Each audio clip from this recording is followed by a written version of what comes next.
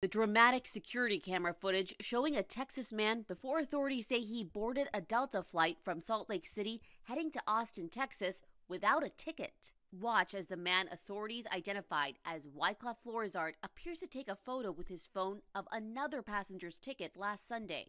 A felony complaint said he took photos of multiple passenger phones while they were not looking. According to the complaint, then using his phone as a boarding pass to board. Has been pretty much a foolproof system, has a hole in it, and that hole has to be filled. Florizard was apparently on standby for a Southwest flight that was completely full.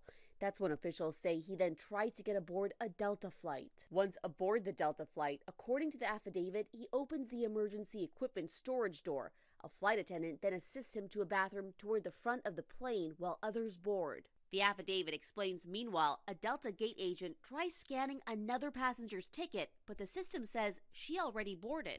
The affidavit suggests the system worked, yet the girl was still allowed to board. Before the doors close, Florizard moves to the bathroom in the back. As he leaves it, an attendant sees no open seats and tries helping as the plane starts to taxi. Then she realizes he is not a passenger. The plane then returns to the gate, where authorities arrest Florizard.